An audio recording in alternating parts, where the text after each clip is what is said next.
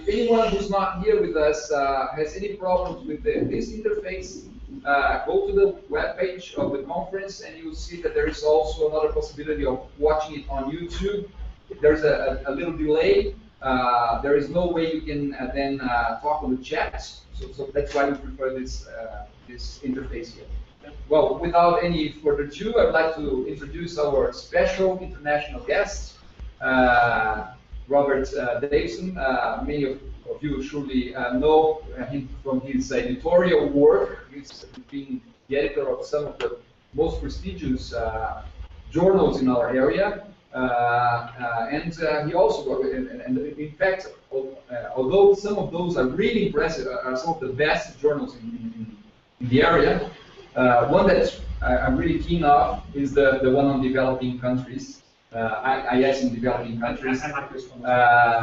So this is maybe where we could be more interested. So Robert will give us a little bit of his experience on how we Brazilians could probably make some impact on, or get into the international community more effectively than we usually do. So, thank you very much. I will leave you there. And thank you very much, Alex. It's interesting you introduced me as British. I'm not sure I am. I lived in Hong Kong for 22 years, so I think I'm at least half Chinese. And in Hong Kong, if you come 15 minutes late, you're still on time. So 10 minutes late is not a problem for us at all. Of course, in some parts of Europe, you come 5 seconds late, you're late, and they won't wait for you. Be careful in the Netherlands or Germany. Now, I would like to talk about, as you said, how Brazilian IS researchers could make an impact. I think it's an interesting topic because making an impact is very important, and I don't think that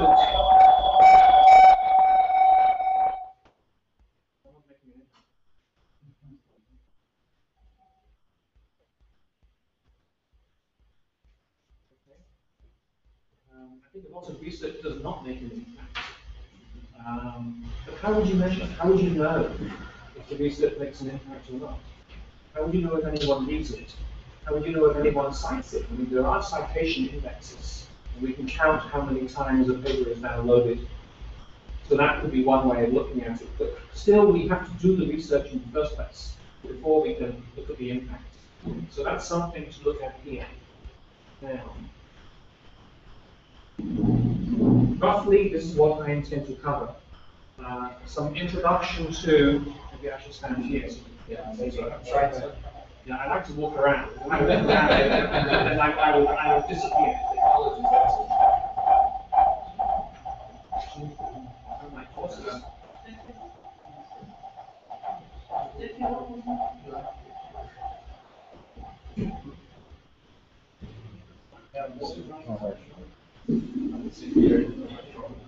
I can sit here as well. Let's just if that ever happens, just maybe, I don't know.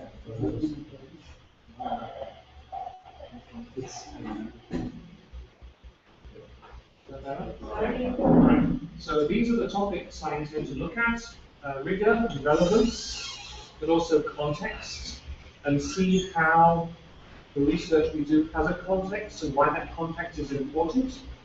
I'm going to look at Brazil, but I also want to look at China, because I know China much better. And I will give you some examples from China, and I'm hoping you can find examples from Brazil about the Brazilian context, which we can identify, which are new, which are interesting, because it's much easier to publish new things. It's much easier to publish interesting things. If you just repeat what someone else has done, it's much harder to publish. We need to look at theory, because most IS research journals will ask, where is the theory?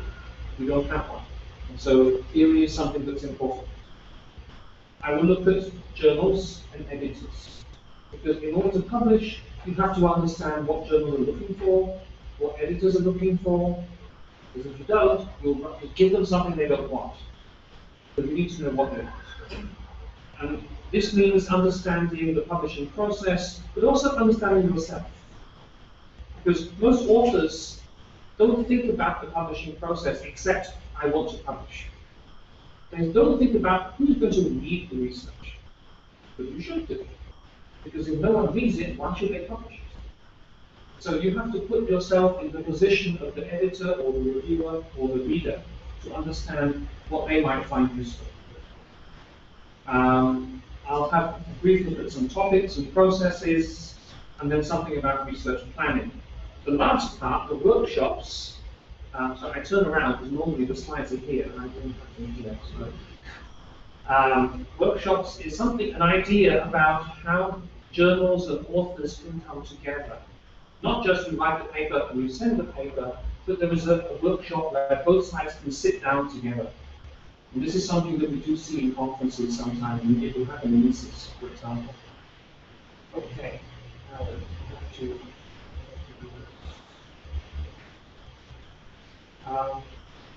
To me, relevance is very important. But most journals tend to look at rigor. Rigor is doing the right things in the right way. Have you applied the right method? Have you got the right theory? Have you analyzed your data correctly? And they focus everything on rigor. And if it's well done, then maybe you can publish it. Unfortunately, there is also relevance. And to me, relevance is who is it useful for? Who is the research valid or useful or relevant for? And this is something that I think we need to pay more attention to. And perhaps particularly in Brazil or other countries, anybody can do good research. But can you make your research interesting? Can you make your research relevant for some people who would find it interesting and useful to read? So relevance is something I will talk about. And to be relevant, you have to have a context. You have to identify what is the context I'm writing about. What is the context where the research is being done? What kind of people are these? What kind of problem is this? And then, how am I doing something useful for those people? And so, to me, the context is critical. And a lot of research does not identify the context. They say, we collected data from a company, but they never say where. And we tested this theory, but they don't say who the people are. And when you finish reading the article, they've done a very good job, but I don't know what about. Because I don't know who they studied, and I don't know where it was, and I don't know what the culture was, because they never said it. And to me, that's a problem. And as an editor, when I read papers which are submitted to journals, I often send the paper back and I say, I need more context. If you don't tell me the context, I don't know how to read the paper. So, for example, yesterday, I read a paper which was submitted to the Information Systems Journal by some researchers in Canada. And they were describing how doctors rely on their emotions for IT-based decision-making. I thought that was very interesting, in emotional aspects. But they never said where they studied. They never said it was in Canada. And I would imagine that people in Canada have one kind of emotion which is different from people in China, or people in Japan, or people somewhere else. I know there are studies of emotion in China. And Chinese emotions may be different. But if you don't tell where is the context, you don't know what they're studying. And so being explicit about the context can be helpful. Yesterday, talking to Ricardo about your thesis, and you were saying, maybe we do things differently in Brazil. Yeah, I'm sure we do. And those different things are interesting. But if you write a paper and the word Brazil never appears in the paper, who knows? So I think you need to be a little bit explicit about the context and the people and the nature of. This is why I asked you, who are the 14 people? We need to know a little bit more about who are people that we're studying in order to make sense of the research. If I know more about the context, I can make more sense as a reader. Yeah. If you look at Brazil as a context, You're the experts, not me. But I'm sure there are special things about Brazil, about the culture, about behavior, about organizations, about decision making, about IT, about e-commerce, about social media. Brazil is a big country, it has a culture. Surely the culture will have an impact on some aspects of how is IT used or developed or applied by individuals, by teams, by organizations. The simple question is, what do you do? What do you do that's different? How do you do it? If you read the literature, you may be familiar with how do people do it in other countries. But then you must compare to yourself, how do we do it? And why do we do it this way? And so I like to ask these how and why questions. How do you do something and why is it like that? As a way of trying to dig deeper to understand how people think, how people behave, and why they think in this way. What is the underlying reason? Because if we can identify those things, we can write about them, but we can also ask, is that relevant in other places? If we don't ask this question, then we're saying the Brazilian way is universal. Everything that happens in Brazil also happens in America, also happens in Germany, also happens in China. It's not believable. It's unlikely. And of course the Americans do this all the time. The Americans always assume that what's good for them is good for everybody else. And we know that's not true. eBay is famous for being a very successful e-commerce company. But eBay failed in China. They were kicked out. There are Chinese online markets which are very, very successful. And eBay is not one of them. They tried and they failed dramatically. They lost a lot of money, they lost a lot of face, because they didn't understand the Chinese culture. So eBay, yeah, it seems good, but there are some limitations. Amazon the same.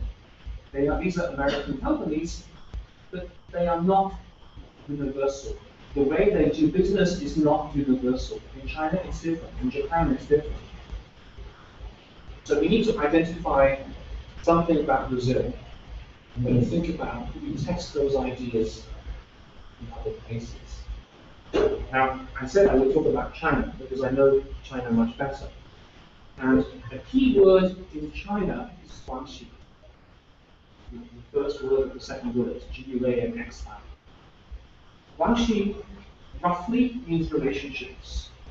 More accurately, guanxi is very close, mutual relationships with mutual dependence, mutual obligation. If I help you, you will help me. Maybe not today, maybe 20 years later. It's a very, very long-term relationship. If I don't have these relationships, it's almost impossible to work. If I ask you for help and you don't have a relationship, you won't help me.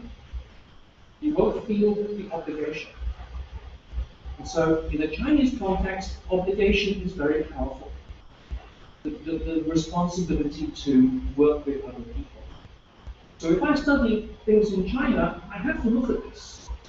If I study decision making or resource allocation or supply chains or logistics, it's unlikely it's purely computer-based.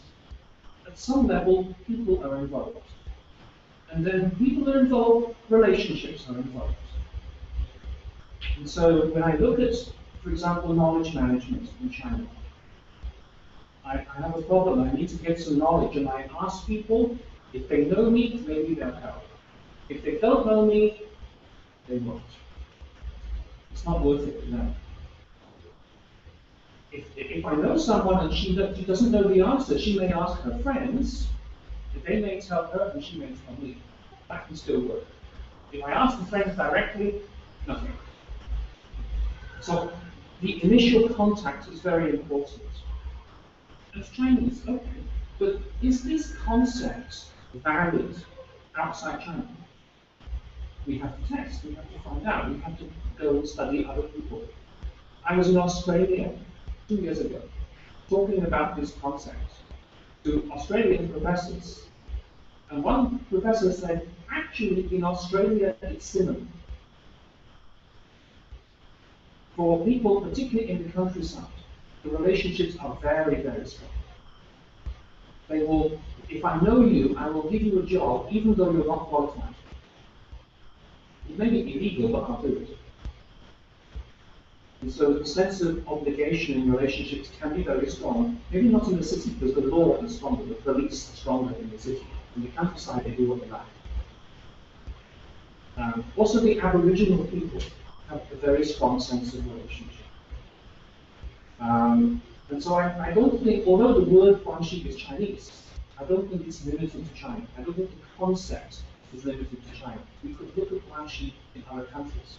So I would also think there should be some Brazilian things we could identify, and you could test those ideas. You could measure those things in other cultures and see if they work in the same way or not. And that would be interesting. That's publishing. But you have to find them. I don't know what they are. But I have published papers on guanxi in top IS journals, so I know it's possible. I have a paper this March in MIS Quarterly. I have a paper last year in Information Systems Journal. So these journals will publish Chinese concepts. Then they should also publish Brazilian concepts.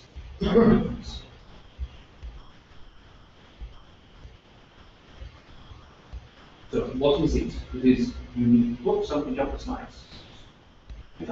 Maybe it was me.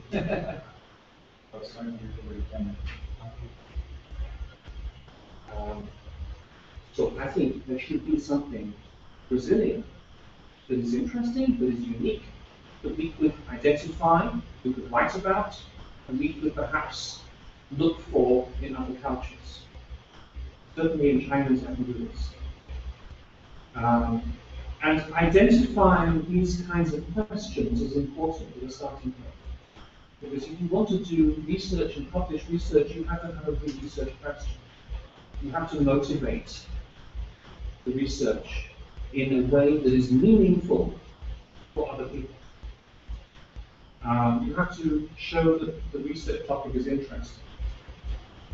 Because interesting research is much easier to publish. Boring research is much harder. Because nobody's interested. And that's a very simple thing to say. But so many people do boring research. Most good journals reject 90%. Why? Badly done and boring are two good reasons why. It's not interesting, we're not going to publish. Send to a conference, maybe the conference works. If this is conference, I'm sure it's very high quality.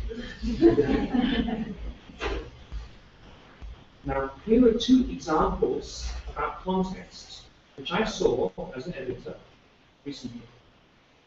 These were two different papers submitted to Information Systems Journal. And I changed it a little bit, but basically this is the summary of these two papers.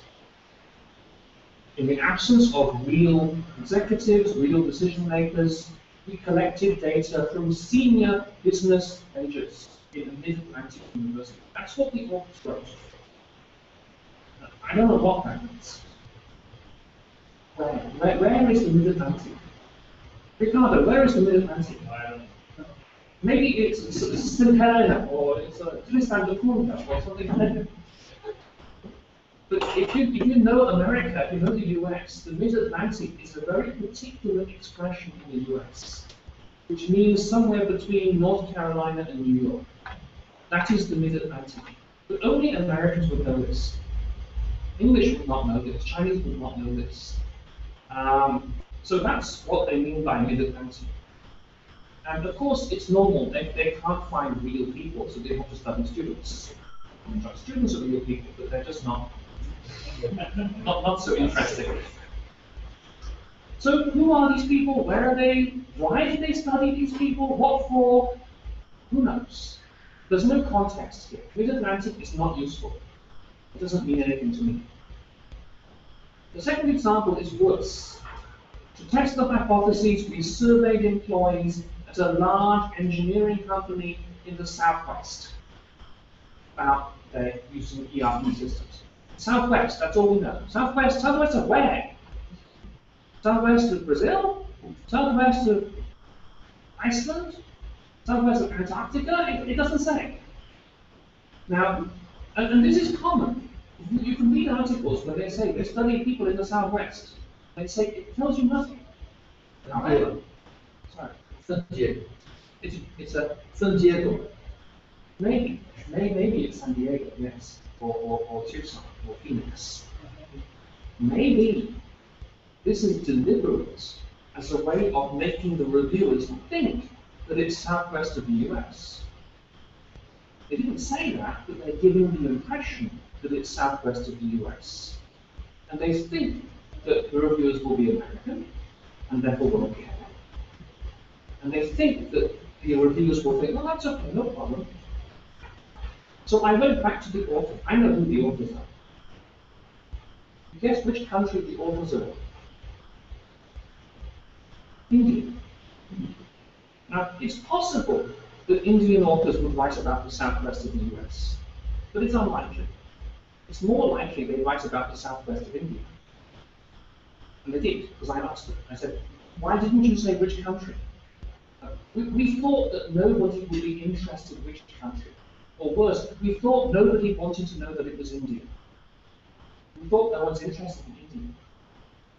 Then why did you send the paper? Well, because it doesn't matter. Because the country is unimportant. Then why did you say Southwest? Well, because we thought people might think it was American. Well, that's honest. But it's also very deceitful. Because you're creating the impression of one country when you know it's actually somewhere else. You're hoping the reviewers are more sympathetic to the US, and you're assuming the reviewers are less sympathetic to India. Actually, for me, India is more interesting, because we have very few papers about India. We have far too many about the US.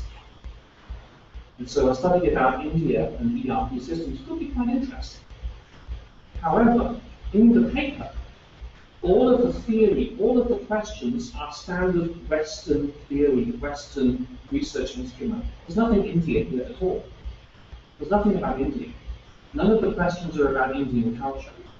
None of the questions are about Indian context or Indian problems. But for example, in India, power supply is a big problem. You cannot be sure your system will run every day, because the electricity may turn off. You have a blackout or a brownout. Today there is no electricity. Maybe tomorrow, maybe next week. That's a real problem in India. They could ask about that. That could have an impact on ERP system use. But they never ask. They just say, is it useful? Is it friendly? Is it usable? Does it add value? Standard questions. So actually, we learn nothing about India. We only learn about what's been studied already, and maybe the data is Indian. But there's nothing new here. I have a different example. And this example was published recently in the Information Systems Journal.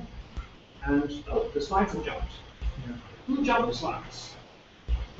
It's the learning view. Learning view technology. All right. Well, it's an experiment. The problem is everyone has a synchronized button there. Click. Please do not synchronize. This is from Denmark. Paper we published earlier this year, and it's about how people use, in this case, iPhones, and the relationships they develop with their iPhones. And they call this time out, time in. Time in is when you are using your iPhone, and time out is when you're not using your iPhone. Why is this so special? These people use iPhone 24 hours a day. They are heavy users. These kinds of IT artifacts we call experiential computing, because they are so close to us that we're using them all the time. The quotation from you 2010. Humans no longer experience computing as something out there. Computing is part of us.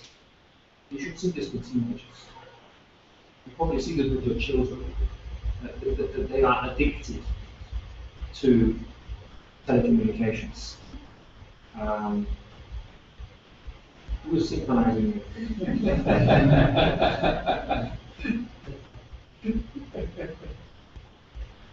There's a button, synchronize, that you should turn it off. And in order to do this research, I can't even do it myself.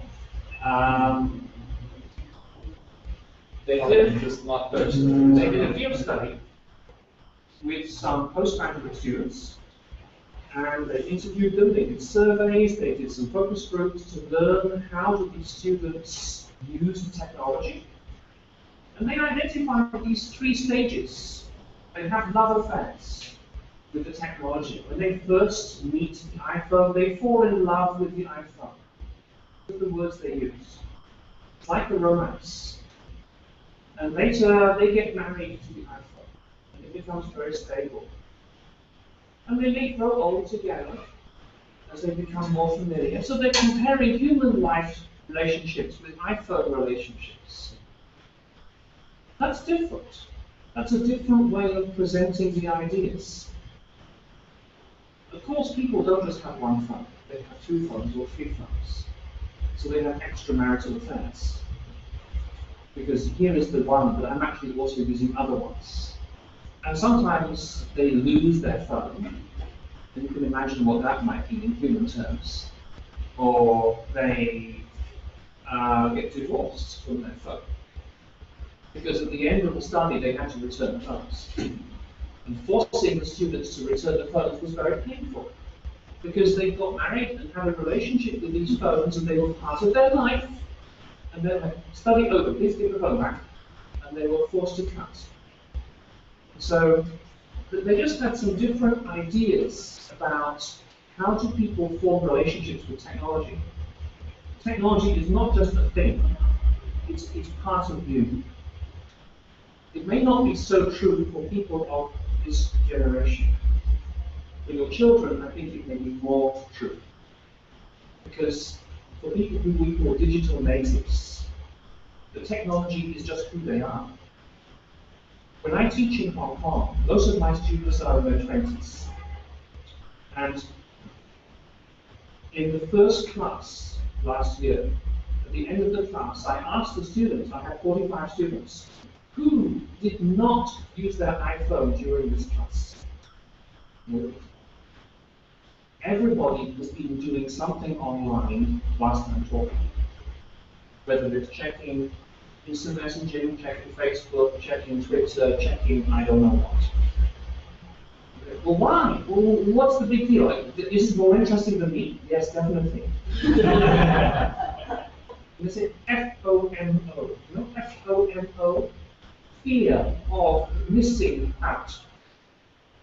So their life is an online life. Facebook is part of their brain, part of their personality. If you cut them off, they feel extremely uncomfortable. So, but we need to study this. And I wonder about Brazil. How do Brazilian teenagers and Brazilian 20-something use technology, adapt to technology, bring technology into the workplace? Does the company allow? They go and work for a company. Does the company allow them to access technology at work, or they block it? They have Wi-Fi access or nothing? I don't know. But these are questions you could ask. And I guess Brazil will have a culture, a technology culture, a Web 2 culture, a social media culture, that could be interesting to study and to compare. And to look at not just what do teenagers do, but what do people do at work.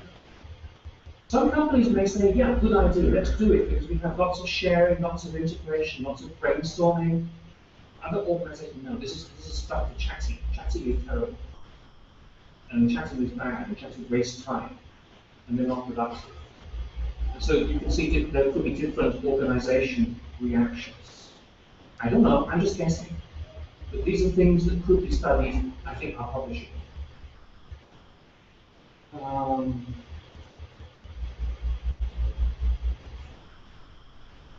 So to do this, we have to have context. We need to know what is the context. If you do a study of social media in organizations, but you don't say where it is, you don't identify the context, it's meaningless. Because I think social media use will be quite different in different contexts. So we need to have more information about context, so as to understand, so as to interpret. We have to protect the identity of people. You can't identify people's names. You probably cannot identify the company. But you still have to tell something.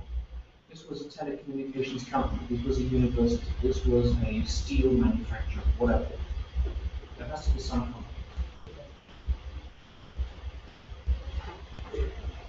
Now, back to relevance. There is relevant research, and a lot of the relevant research is in developing countries. If you look at the developing countries' literature, you will find examples of papers, and they identify.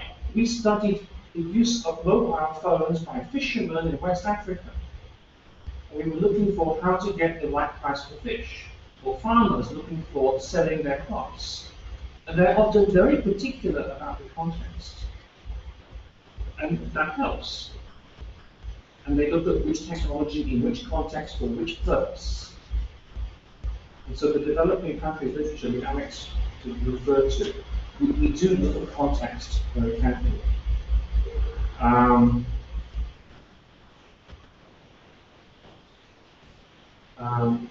Studies in organizations, the context is often quite clear. Studying with students, it's often not very clear because the researchers try to cover up and hide. Because if it's organizational research, very often the context can be more clear. If the authors bother, if the editors bother, but some editors don't care either.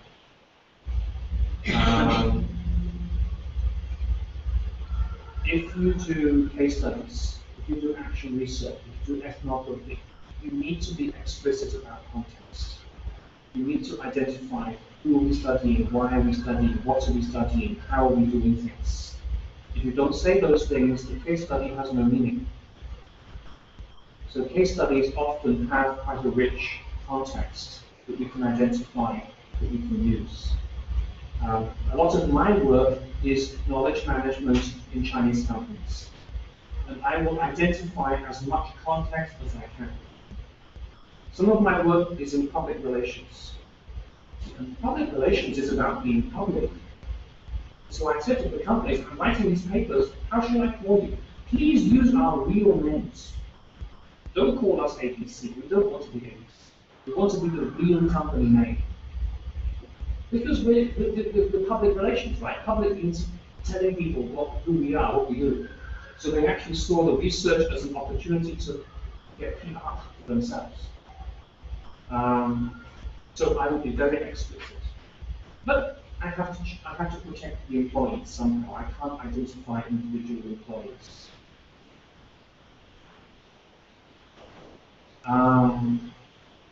I talked about the need for relevance, the need to have a question, the research question, the motivation, the objective, what are we trying to understand, what are we trying to achieve.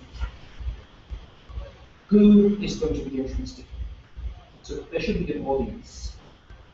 Somehow we have to identify which people are interested in the research. Not just you. I hope you're interested in your own research, but if you're not, then, well, you're just doing it because you hate it.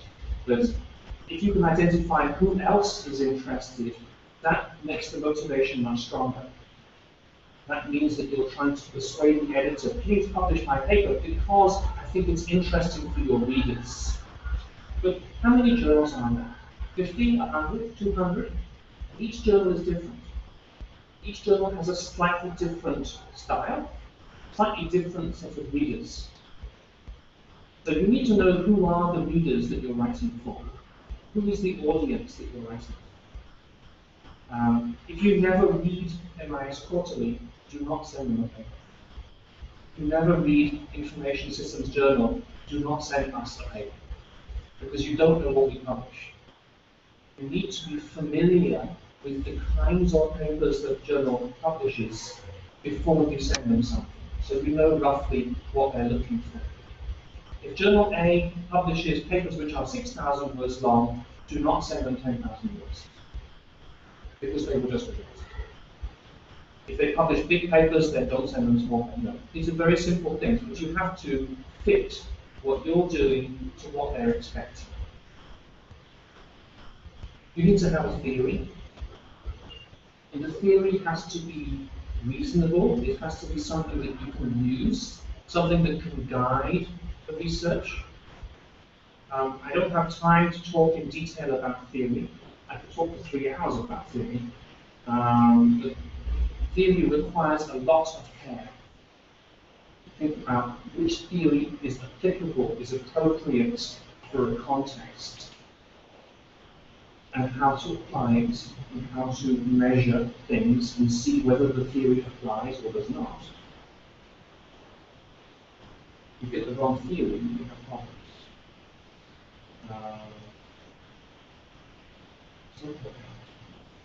Yeah. 2 quotations. There is nothing so practical as a good theory. Good theories can help us, can point us in the right direction, can help us to organize the way we think. And equally, bad theories can be very dangerous. Gauchal was writing about the economic problems, economic crisis. He's saying one reason we have an economic problem, now the US subprime market, why do we have these problems? Because the people who make decisions got MBAs from MIT and Yale and Princeton and Harvard. And the MBA process is dangerous. It teaches them bad theories. It teaches them economic theories which maximize shareholder value, but don't care about employment. So economic theories are very powerful drivers of value for some people, but they may be also very powerful destroyers of value for other people. They may put people in positions of making decisions about things that have huge consequences. So a bad theory can lead you in the wrong direction. Imagine that I'm doing research in a company and I'm using theory to suggest how the company should develop. Right? I make the wrong decision, the company will go bankrupt. I choose the wrong theory, it may be a problem. I hope I have insurance. So when they insure me to go bankrupt, I have some coverage. So theory is something we have to look at. But again, I don't really have time to look at theory in detail here.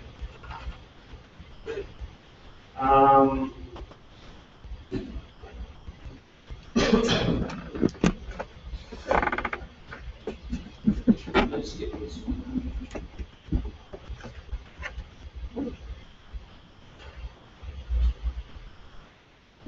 This is a question I often get. If I focus on relevance, and I focus on theory, and I focus on being ethical, and I don't focus all of my attention on rigor, what's going to happen to my paper? Journals always ask for rigor. Reviewers always ask for rigor. If I look at relevance, they won't be impressed. If I make my paper very rigorous, very relevant in some of the context, no, but that's not enough. You have to be rigorous as well. You have to do both. And I think you can do both. You can do it well, but you can also do it in detail. Doing things rigorously does not mean they're not relevant. They can be relevant as well. Top journals reject a lot. But top journals do accept things. And things they accept are quite good, usually. And I would say they're well done, and they're also useful if they are accepted. So during the revision process, it will become more rigorous, for sure. But it will hopefully also be more relevant and more consumable, more understandable. And that's part of the review process, that you have to achieve that through the review process. If I was doing a workshop on publishing, which this is not, it would be 3 or 6 hours. And I would look at these in a lot more detail about how to do the revision process. And I do. I have a 6-hour presentation on publishing. This is only a small part of it. You have to submit something that is good enough to have a chance to be published. That's the target. You're not trying to write something that is perfect, because you cannot, and I cannot. My papers get rejected as well, all the time. You have to write something that is good enough to get in the door. Good enough that the editors or the reviewers say, let's give them a second chance. Good enough that you can make progress. You're not looking to make it perfect. The review process will help you to make it better. Okay. It doesn't mean that you don't bother. You do as much as you can. But even when you do as much as you can, it's only 50%. And the reviewers will help you take it up to 80 or 90%. Doing it by yourself is just about impossible. Partly because you don't accept the paper. The reviewers and the editors are the ones who accept the paper. And they want you to produce something different to what you can imagine. But whatever you think, it won't be enough. They will always have something else to add. The paper which I published in MIS Quarterly this year, it took us 4 years.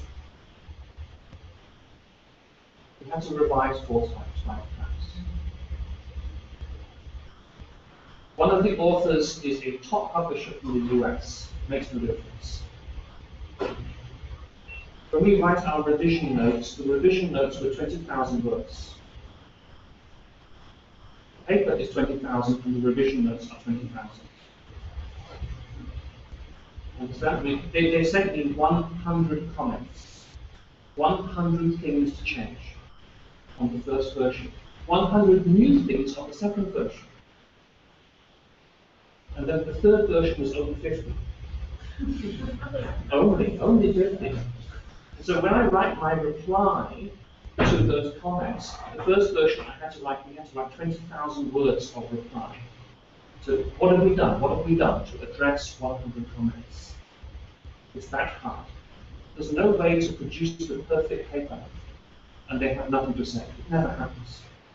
Reviewers always have something to say. And if they reject 90%, if they give you that chance, you're good enough to be in the, it's hard. On the first round, they reject 50. Half of papers are rejected on the first time. So if you get in, and they say revise and resubmit, get the champagne. Be really happy. Revise and resubmit is really good. Much better than reject. It means you have a chance.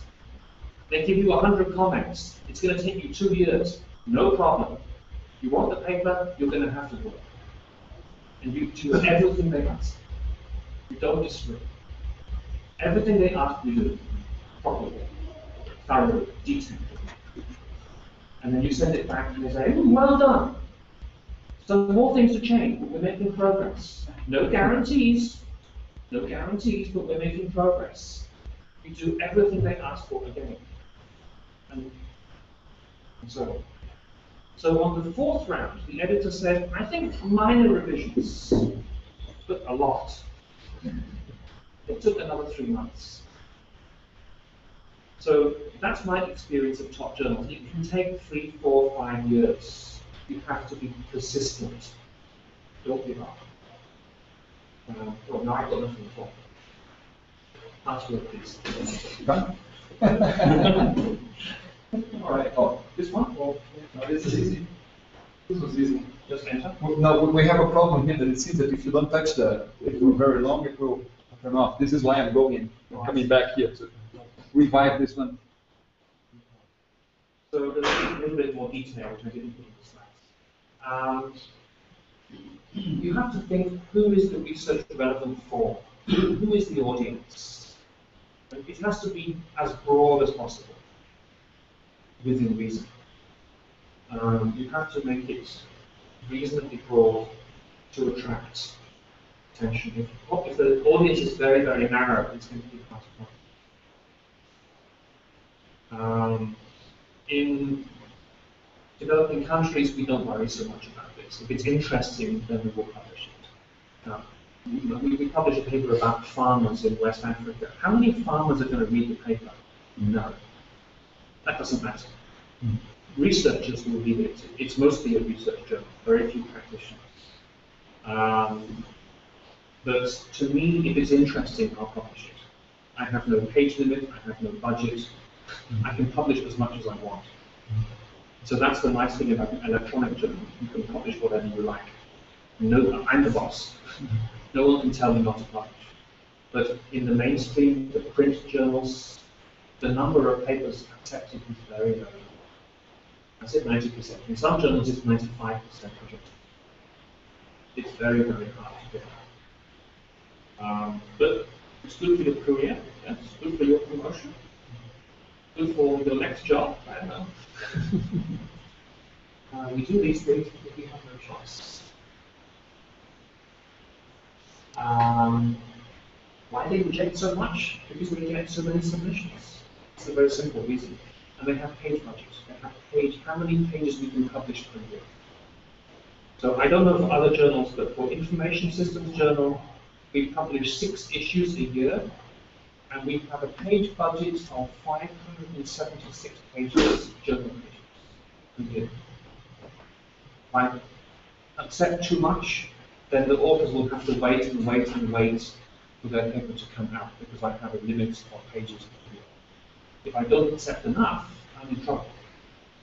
Because the journal is due out next week, we have nothing to publish. Then I have a problem. So we have to balance how to publish the right amount. Information Systems Journal, we get probably 500 submissions a year. Minus quarterly, it's over 1,000 a year. It's a lot of submissions. Every submission has to be read by a senior editor, by an associate editor, by 2-3 reviewers. It's a lot of time. But if the paper is not suitable, it's not well written, it's not rigorous, it's not relevant, the editor will reject it. They won't waste the time of reviewers. They'll say, not interesting, 2 lines, reject. And you don't want that. So you have to read the kind of things they publish. You have to make sure that when you write the paper, you cite that journal.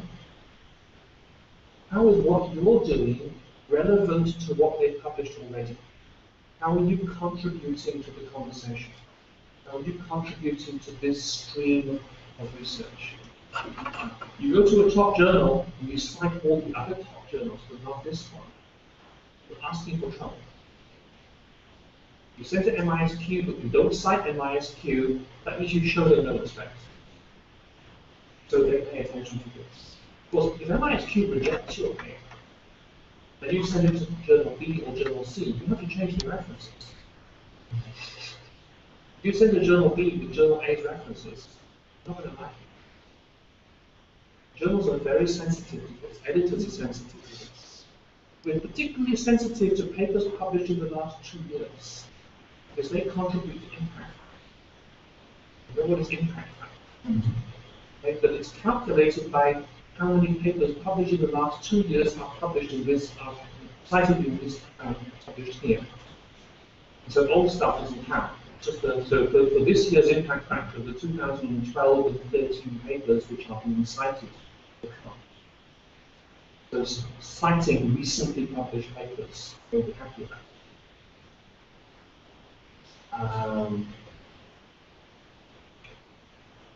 Now I'm talking about you.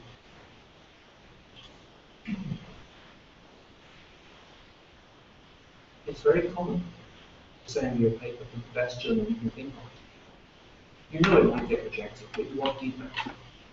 Unfortunately, the feedback might be not suitable, bye-bye.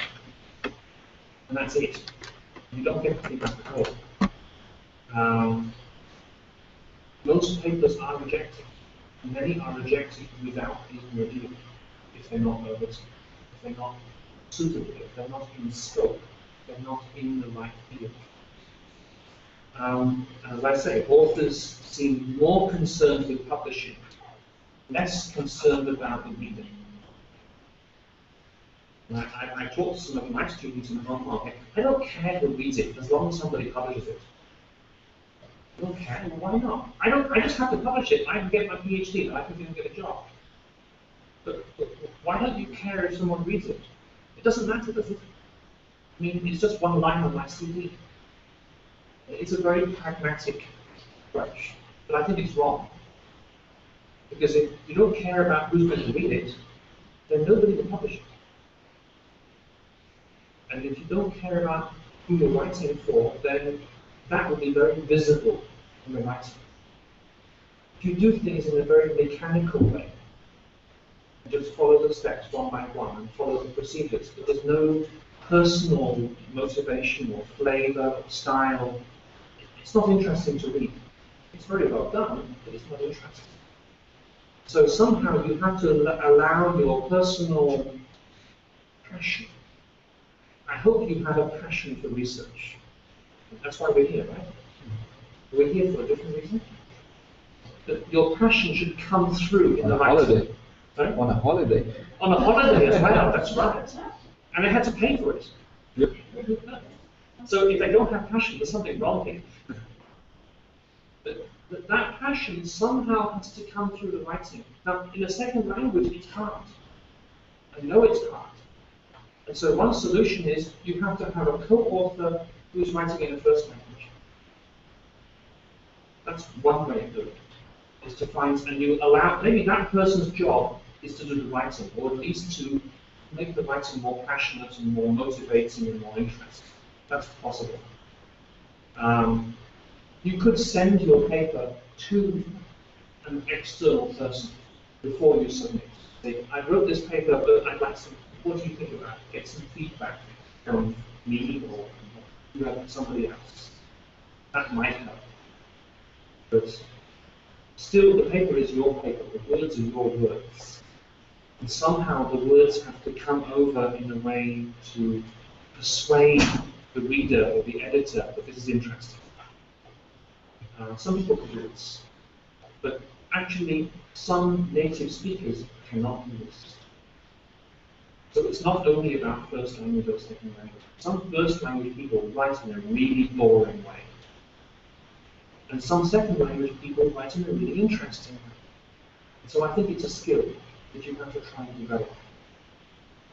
And maybe you have to identify who are the really interesting researchers, and then go and read their stuff, and try to see if you can learn their style, or learn how they make things interesting.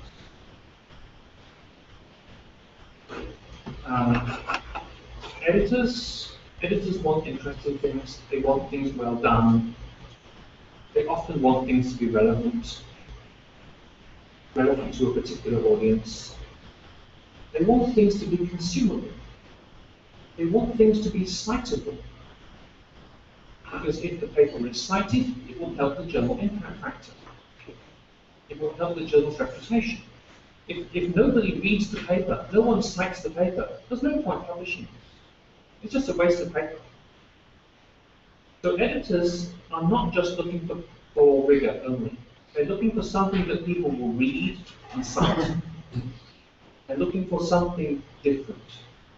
Something that's just the same as everything else is not likely to be so popular. Something that is radical, something that is creating a new ground, a new area, something that is criticizing previous work, has the potential to be cited.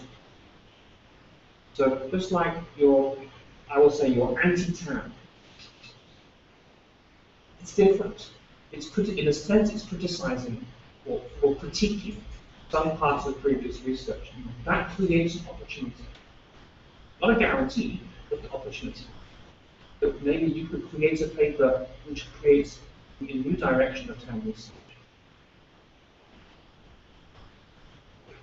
So I used this social media example already, but I see more and more social media in companies. Sometimes formal, sometimes informal. Sometimes there is a strategy for social media, and sometimes there's nothing, it's just chaos. But I think social media is so common, and I don't think it's going to go away. It's here. It may get worse. It may not get better. We may have more of it, not less. But how organizations respond to social media, how they leverage, how they use, how they take advantage of social media, I think there's a lot of research to be done. We don't really understand it because it's still relatively new. I've done a few papers on this. I've looked at social media and interruption. You're working and then on your screen you have people sending messages all the time. Is that interrupting your work? Some people would say yes, and then you're less productive. Others would say it's just normal. It's just what happens. You live with it. There was a study in America of if somebody rings you in your office on the telephone, and you pick up the phone and you listen and you put it down, how long does it take to concentrate on your work? They found 15 minutes. 15 minutes. Social media, you never get any work done at all. I mean, it's every 5 seconds. So, yes, it is interruptive, but it doesn't matter. Because this is normal, this is life. For this particular generation of people. Just what they're used to. And so I think there should be topics in social media which we could identify. And it would be interesting to look at Brazilian culture, working culture, social culture, friends culture, I don't know what. And see how people do things. Maybe you don't know either. Go and ask your kids. Go and study what do people do in organizations. Go and look at the MBA class. Because many of them are working. You're teaching MBA even better. Go and do a study of your MBA students. See if you can do a case study in one of their organizations if they're working. Do you read? There are lots of theories about social interaction and social exchange and social networking. There's also theories about knowledge sharing, theories about sociology, theories of communication. Lots of possible theories that you could use. There is an IS theory website in the US. Search for IS theory. You will find a website of BYU, Brigham Young University. It lists about 80 theories as a wiki. You can click each theory and it will give you an explanation of who has used it and what are the main constructs and so on. Go have a look at this. It's a useful resource.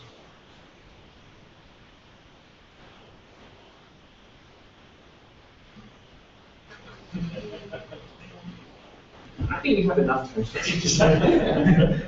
So please do not use time to study social media. It's boring. I promise I will not publish this. We get so many TAM papers submitted, and they all tell us nothing new. It's one more replication. Now, I think replication is good. We need to replicate, but not forever. Sometime we have to say, enough. Let's do something different. Anti-TAM, maybe. We can have matter and anti-matter, we can have TAM and anti-TAM. I think an anti-TAM study would be fun. We have to find a different theoretical perspective of whatever topic. Social media, again, it's about use and adoption, yes, but it's also about power. Who has the power to use it and doesn't have the power to use it? It's about resistance, perhaps.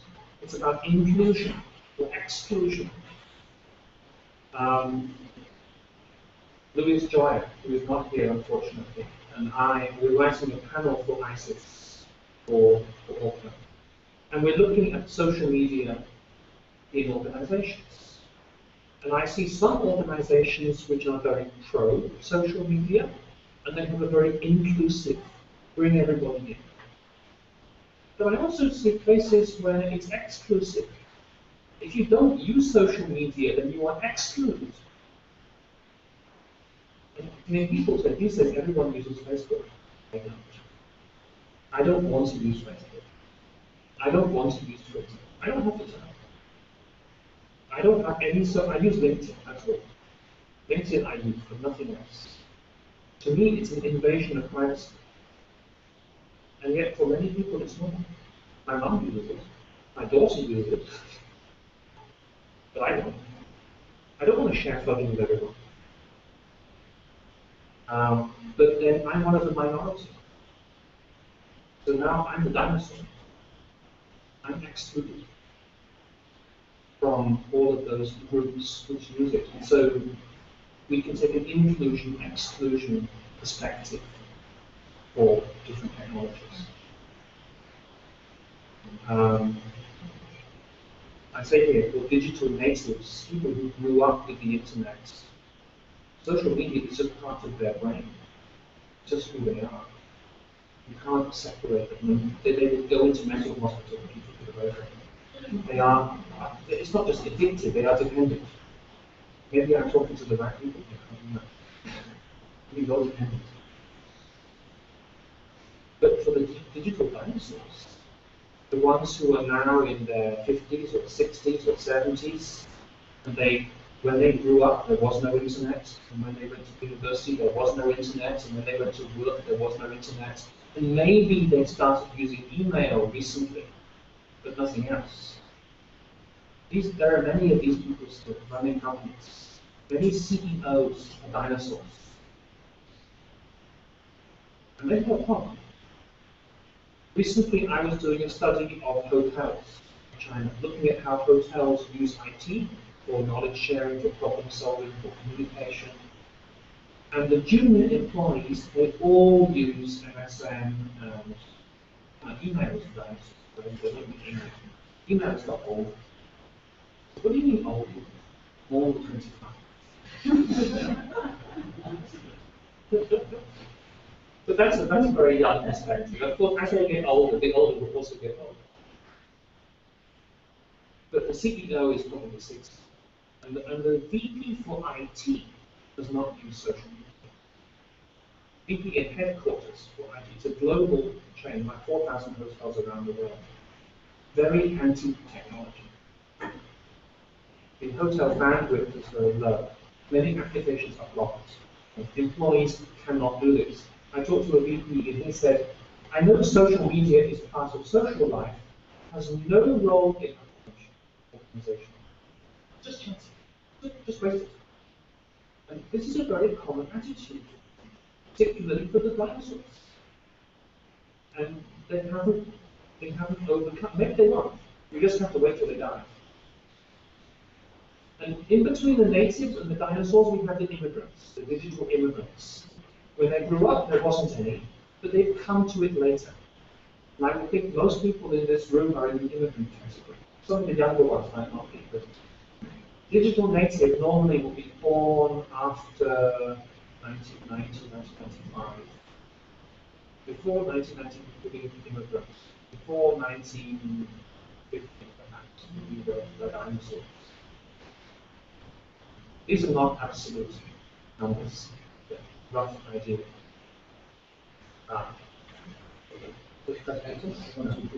One, two, three. All these very secure passwords. Nice to know that you know how to stop the NSA from watching. You worried about the NSA in Brazil? Is there an equivalent? Is there a Brazilian intelligence something? Yes, but I'm sure it not. Okay. Is it researchable? Is social attitudes towards it researchable? People won't talk. Or they don't have an opinion. I think professors discuss that a lot. Because Maybe not. in a way, this is big data. Well, it's an application of big data. And I'm beginning to see studies in big data looking at security and privacy.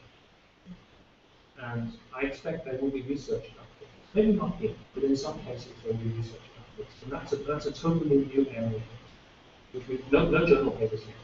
Conference papers, yes, because there are conferences on security, conferences on homeland security.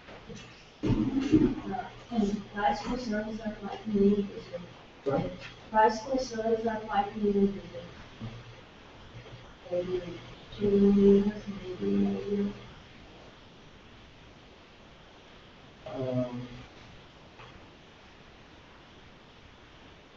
I think you have to plan. You have a question, you have a theory, that you have to plan. I think a lot of research is not well planned, not well organized. And in organizations kind of have on. It happens as it goes. And that's okay, but when we finish the research now, which journal should we send it to? And it's too late to make that decision. You should think about the journal right at the beginning. Who are we writing for? Who are we doing this for? The risk is, and I have this problem, I send the paper to a journal, yeah, not this time, no thank you. And then another one, not really in scope. And you waste time looking for a journal because you didn't write it for a particular place. You wrote it just in general. My worst situation was the journal Information and Management, where it took them 2 years to say, not interested. So I wasted 2 years, and I get not interested. Why does it take them 2 years not to be interested? Because they're slow, very slow. But it's a waste of my time. My paper is waiting 2 years for nothing. So I think you have to plan at the beginning which journal. And maybe before you write the paper, you write to the editor and say, we are writing this paper, here is the abstract, are you interested? If the editor says, yes, that sounds interesting, now you have opened the door a little bit. So don't be afraid to write to the editor. Don't be afraid to say, here's what I'm doing, is this suitable?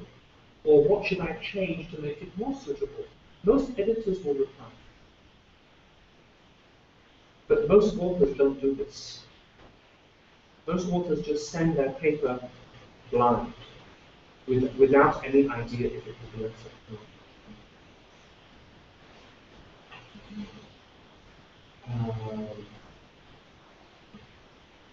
Some conferences, like ISIS and ISIS, will run workshops.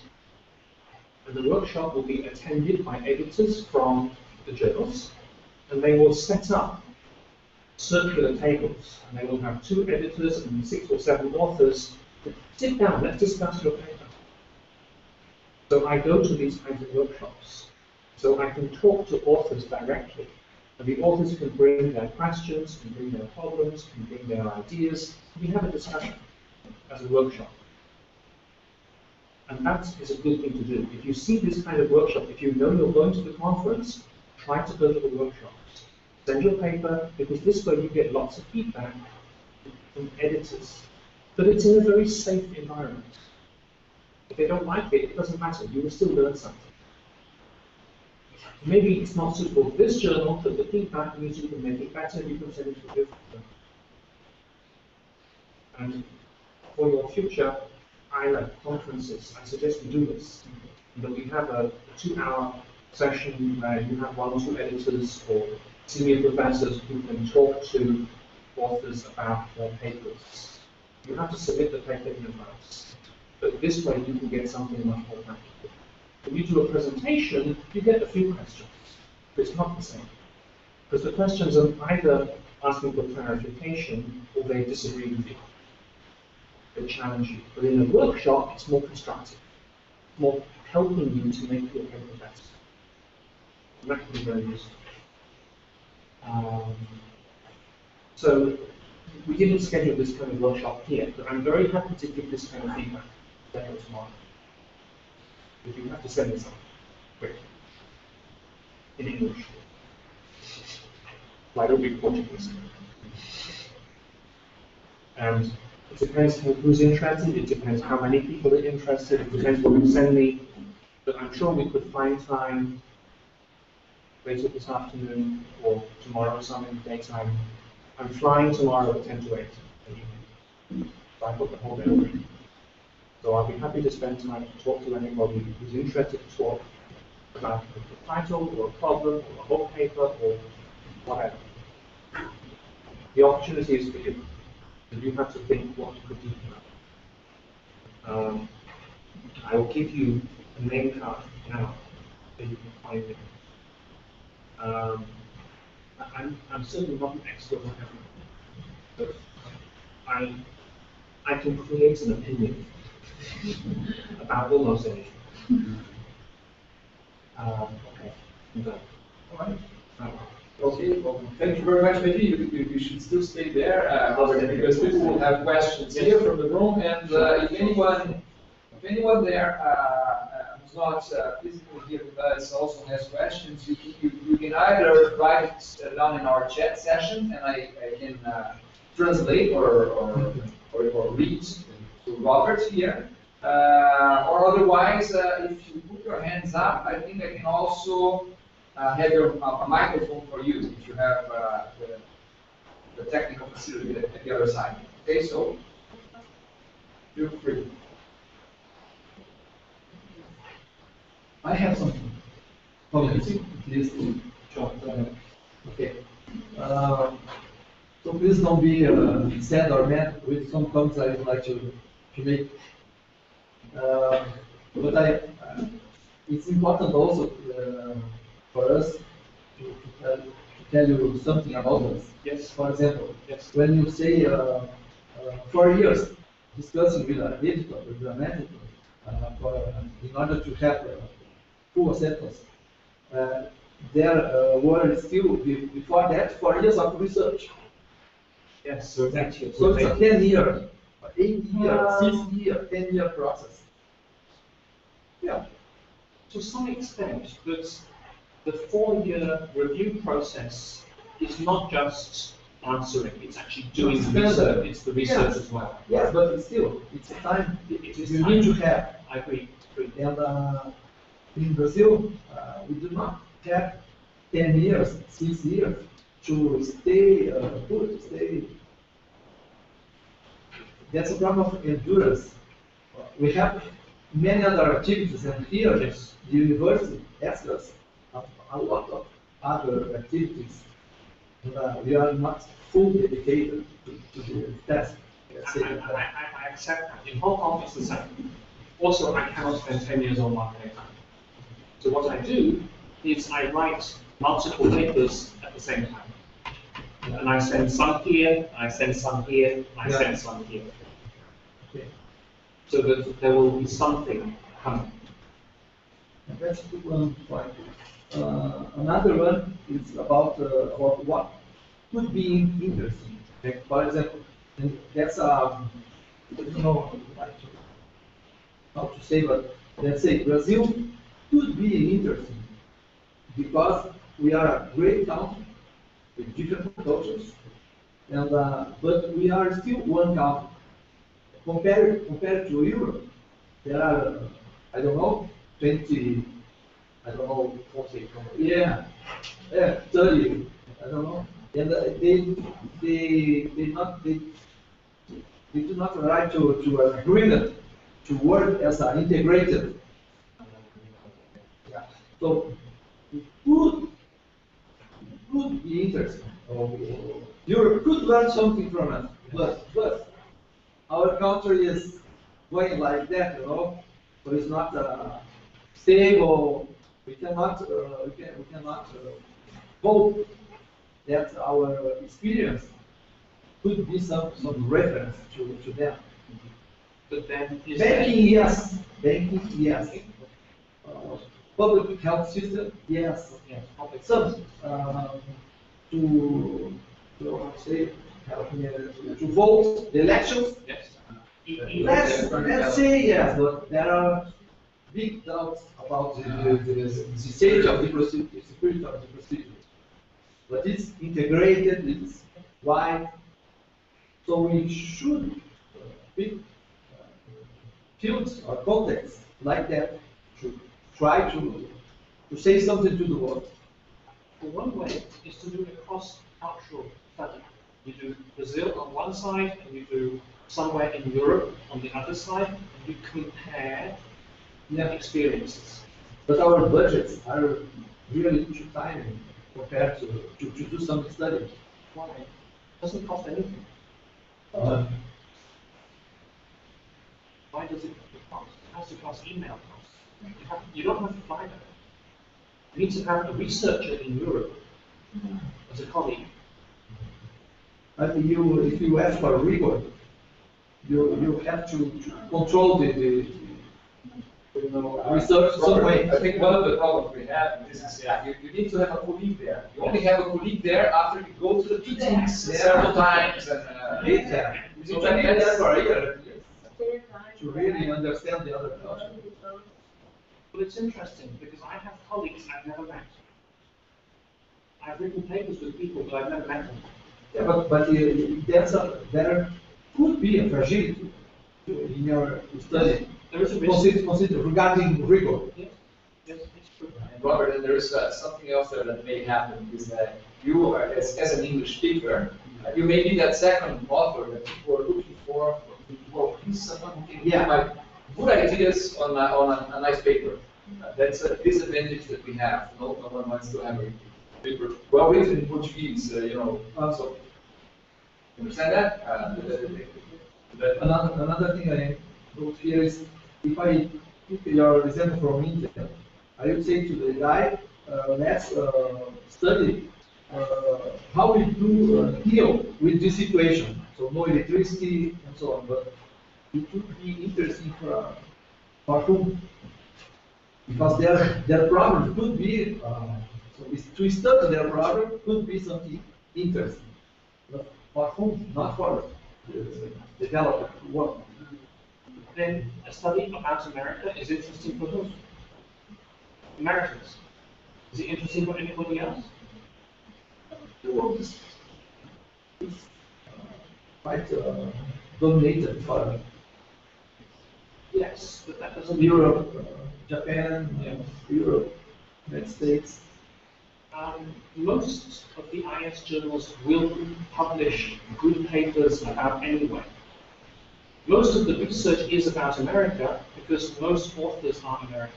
And America has more universities, more resources, and more papers. True. But I don't think there is a bias against India or against Brazil. No, I don't think there's a bias. And so if you can write a good paper, I think you have an equal chance. That's my feeling. Because I've seen good papers by authors in India published in good journals. It is possible. But maybe it's about confidence as well.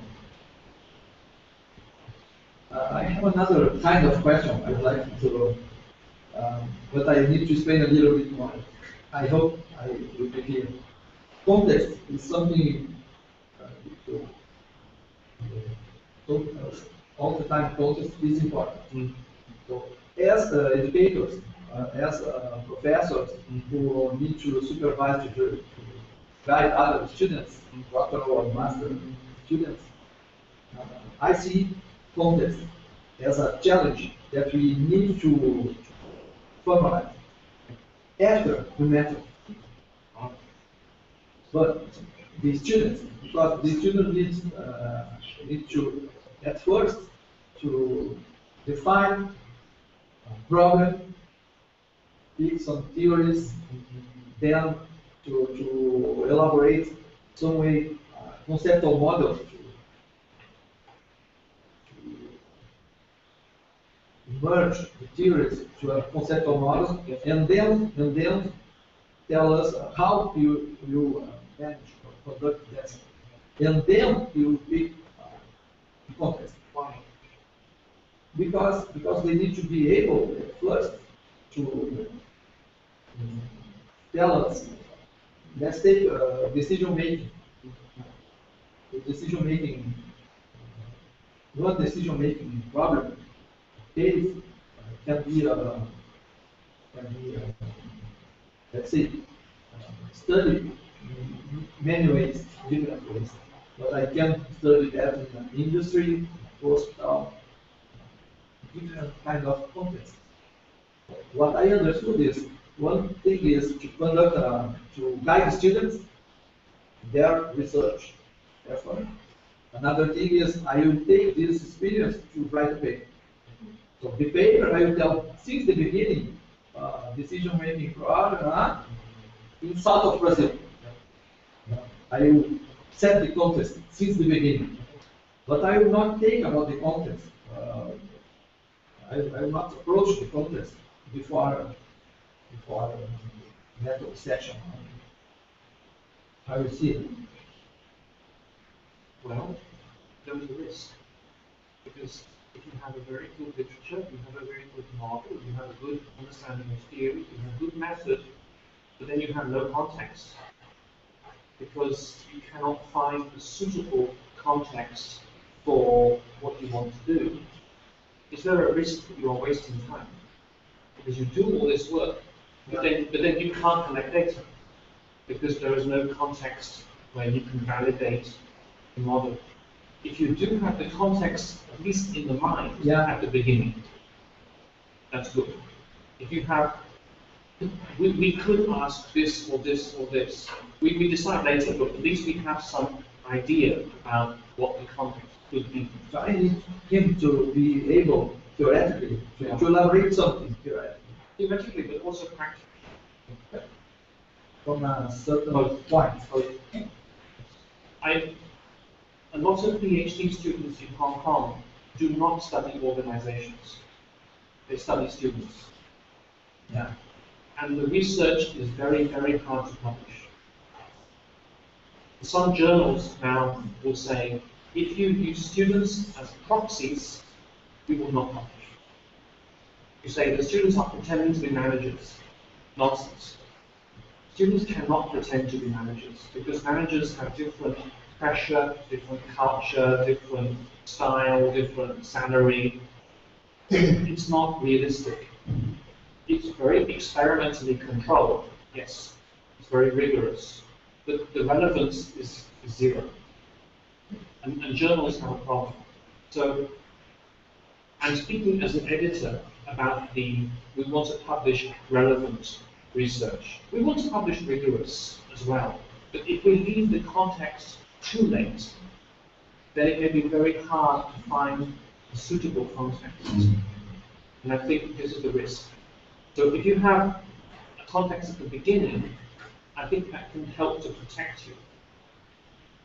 But how to do that, I'm not sure. It depends on your context. Yeah, my concern is that if you educate your student to do so since the beginning, preoccupied with the context, may at the end be a good guy for this context, this kind of context, but not be able to read the day after I challenge him to integrate another thing with another kind of context, and he will have problems because he is not educated to reason about the, I don't know what kind of problem could be. But it's interesting, you say not educated. What kind of courses do you offer to PhD students? I discuss about the research methods. But you just one-to-one discussion? No. They take classes? Yeah, 10 students. Okay. On the doctor and master students. What I follow, I enjoy very much hearing. Would somebody else like to go? I'm trying to see if the technology works here, and his camera appears there, but for some reason his camera is not going. But anyway, you want to try? It's because he was going to try and have a second camera there, but his camera is not good. It was just. And if anyone is somewhere else and wants to have a question, please. I want you to. Thank you, Robert, for your speech, for your presentation. I already submitted some papers to some top journals, including yours, the System Journal. I submitted to MS Quarterly, ISLA, Group and Organizational Management, which is an organization studies journal, and I received many very, very good feedback, yours, but sometimes I feel that it was reviewers You look more for problems than for virtues Absolutely. in the papers. They do. They do. Uh, They do. Yeah, you can confirm that. I agree. Okay. It's a big problem with the review process. We are very good looking for problems. We're very bad at looking for good things. Virtue. I'm currently more interested in providing journals with relevant papers for practice. Okay. Although we research according to rigorous demands of, on methodology, etc. But when I finish a paper, uh, I try to highlight the virtues for practice. Uh, but I do not think that I compromise the theoretical discussion. Uh, I still didn't find the right mix of. I think that I didn't find, because the feedbacks from the top journals are almost always the same. Stressing the problems, asking for major revision, new submission, but it's not always that I can fully agree with those feedbacks. It happens to me as well. I get the same. I get papers rejected. I get major revisions, and I get change everything. And I also don't like this. But then, as I said, I'm not accepting my own paper. You're not accepting your paper.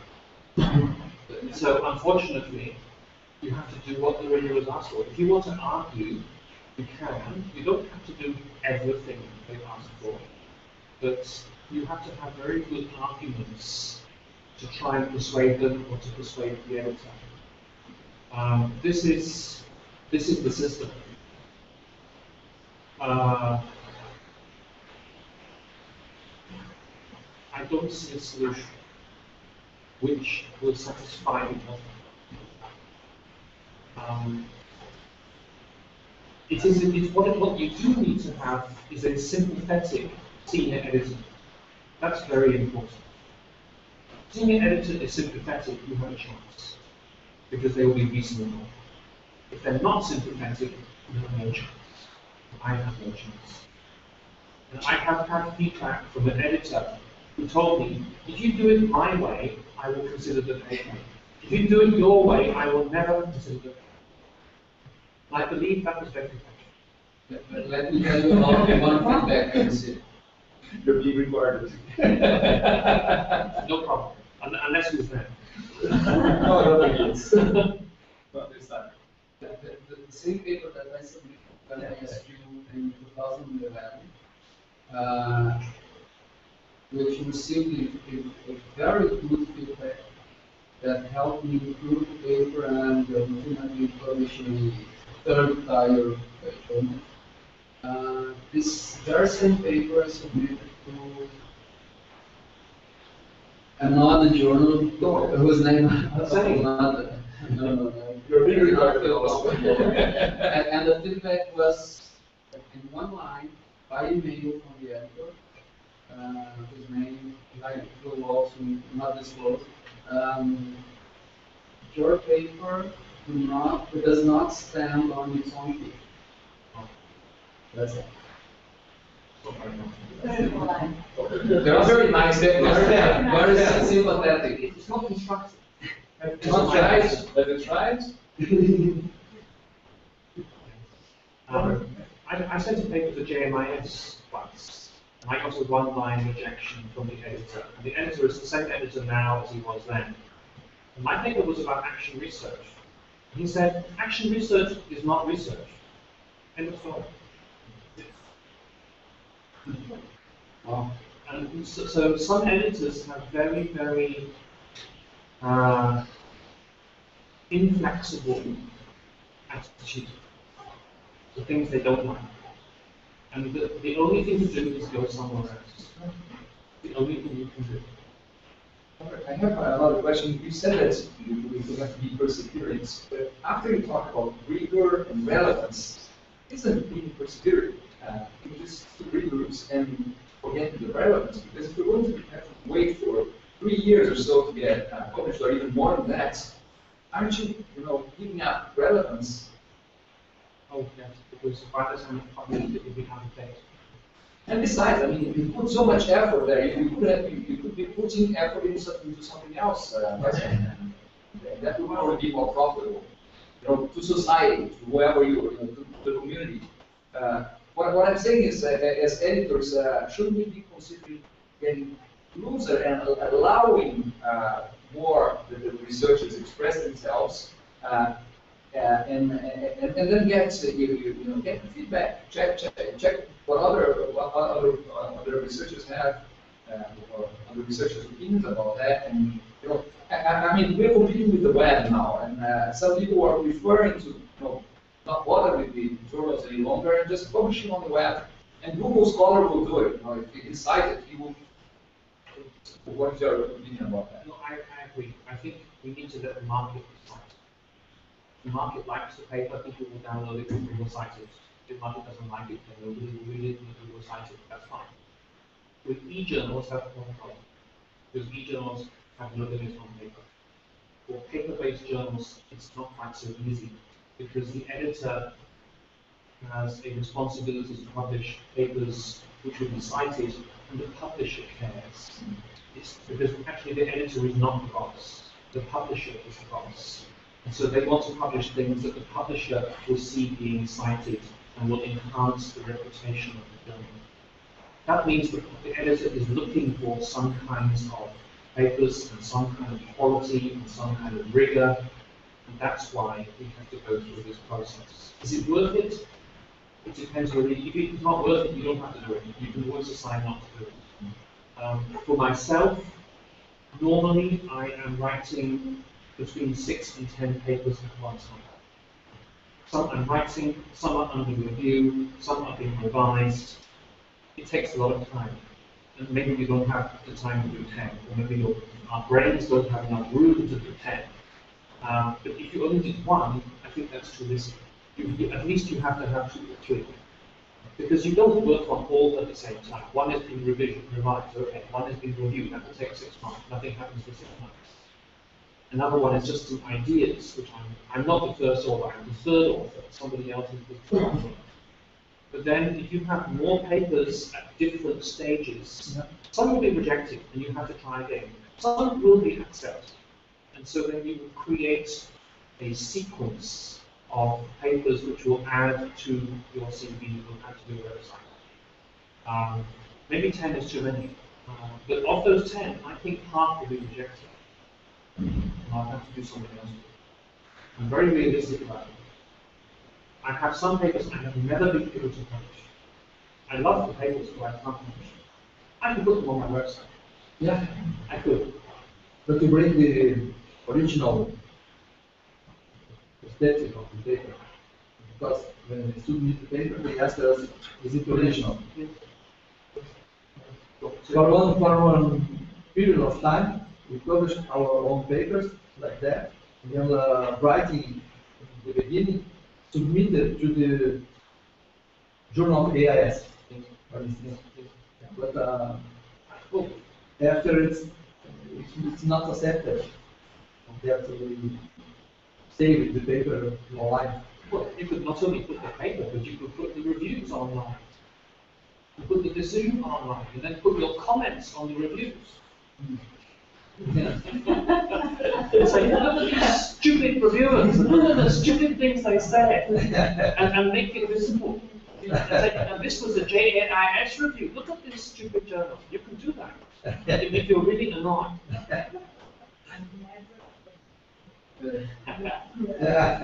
But if it's always the same journal, it doesn't matter. It's just one. Yes. All right. Questions? We're running a little late, but I think it's very good, and considering that it's a clock that's reading 20,000 kilometers. So we can be done here and another $20. Half the work to come here, half the work to go back. I think it's worth that we are a little late. We will take a short break, maybe 5 minutes. There's some coffee outside, and after that we will go on with our program. Are you seeing in your screens? Okay. So we are maybe 15 minutes, 20 minutes late. For those who are at home, yeah, have a coffee. We'll be back in 5 minutes. Thanks, Robert. Thank you, Robert.